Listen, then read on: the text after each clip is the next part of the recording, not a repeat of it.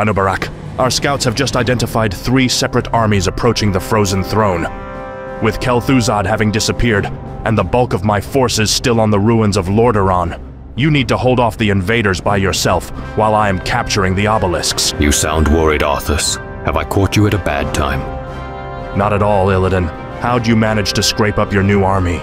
Been raiding the abandoned coasts again? I called in a few favors, made a few concessions. You'd be surprised to see how many special interest groups in this world want to see you dead. I'm sorry to have to disappoint your elf friends, Illidan, but you really shouldn't have attempted this stunt. It'll take more than your 3 little armies to bring me down. 3 armies? Don't play dumb, Illidan. I've already spotted the other 2 armies. This is Kael'thas.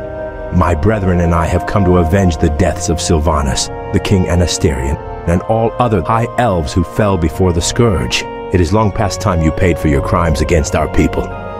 When it rains, it pours. The Blood Elves, too. Care to take a guess as who the 3rd army is? No need to guess.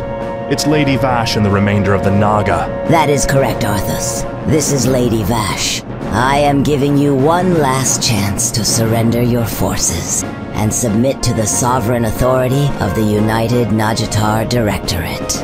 Gee, that's a tough one, milady. You'll have let me think for a minute. You know, darling, I think I'll just massacre your remaining troops now and watch you die in agony. How would that be?